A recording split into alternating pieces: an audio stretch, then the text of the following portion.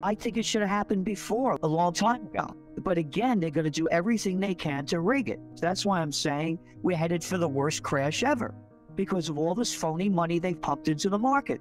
And look at the merger and acquisition activity in 2021, the highest ever. Why? Because of all of the cheap money. So the bigs are control of everything.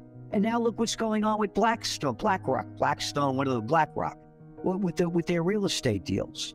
And now people are pulling out of it and they're going after this guy Fink. This is what I see as the worst of the real estate crisis, not the housing market. The prices are going to go down, but it's not going to be like, the crash back in 2008 because there was no subprime mortgages this time. And a lot of people paid what they could afford to buy. It's going to be in the commercial business sector. Depending on whose data you look at, we'll take an average. Your office occupancy rate in the United States is at best around 60% compared to what it was before the COVID war in 2020. Go to Europe, 46%. London, about 35%. Now, when people were forced to stay home and they're in their homes for months and they're saying to themselves, holy Christ, I was getting up at 5 o'clock in the morning to drive to work. I'm not going to do that anymore. This work at home trend is real. So if they're only going back to the office 2 or 3 days a week, people are not going to be renewing their leases. We're talking about interest rates going up. Oh, now you have to pay more on your loan. And while your office occupancy rate is low, and now your tenants aren't renewing their leases, and if they are, instead of taking 10 floors, they're taking 2, you are going to see a crash in the commercial business sector, the likes of which are unimaginable. Oh, we're going to turn them into housing. Shove it. No, you're not. Not for the buildings that were built in the last 50 years. They can't be turned into housing. So anyway, going back, that's where I see a big crisis. But again, as I mentioned earlier, I thought going back to 2012 that it was going to crash then. Everything was on everything. All of the data was crash ready. And they made a crap called quantitative easing. Well, I don't think it's going to resonate through the residential market because it's also a supply and demand issue. And there's not a lot of demand, a lot of supply on the market. The big ones that are going to be hurt are these private equity groups, like the Blackstones, that are buying up. The private equity groups have bought up, I think, about 30% of all the housing since the COVID war started. Again, that began in 2008. That never existed before, that they were buying up housing. As people were going bust, the private equity groups, and by the way, when I was a young guy, there were no such thing as hedge funds or private equity groups. So, the whole country's been taken over by the bigs. So now going back to it, they're the ones that are going to be hit hard. But again, what they'll do is, because they're gamblers and they're not, George Carlin, the great guy, he said, it's one big club and you ain't in it. And that's what it is. So they're all connected. Like I said, oh, by the way, it's Christmas time coming and it's a celebration of Jesus Christ.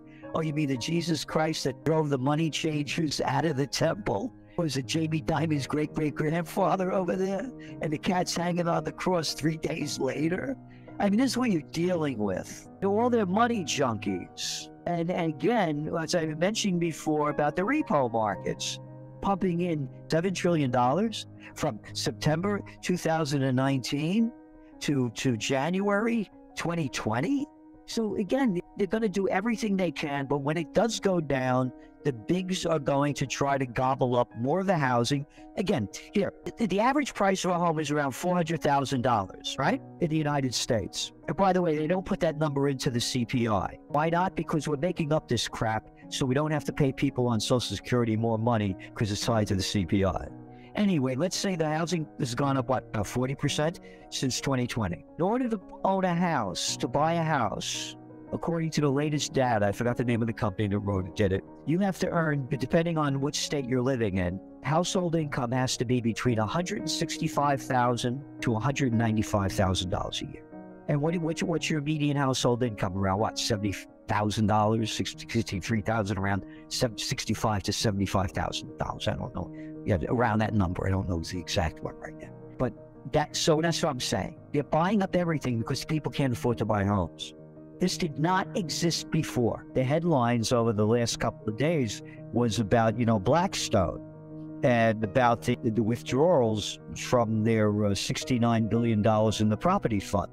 And so people are pulling money out of this thing like crazy. And this Schwartzman, he disputed the idea that the restrictions reflected problems with the fund. And they have $125 billion in assets, mostly invested in warehouses and apartments in the U.S. And now let's go to warehouses.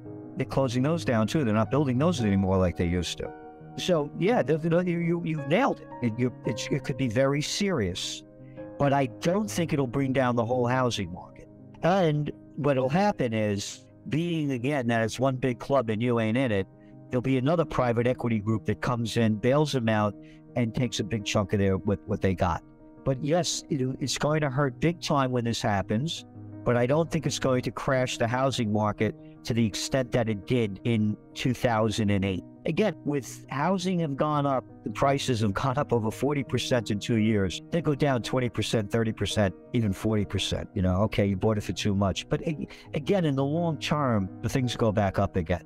You know, when I moved to Rhinebeck, which was a no place back in 1979, and then now it's like the Hamptons of the North, I bought 38 acres of land and an old house on it for $28,000. So when you look at inflation and you look at the way things are going, and we're talking about the dollar, inflation is going to continue.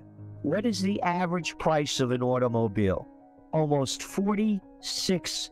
$46,000. What, are you kidding me? When I was a kid, a slice of pizza and a soda was 25 cents.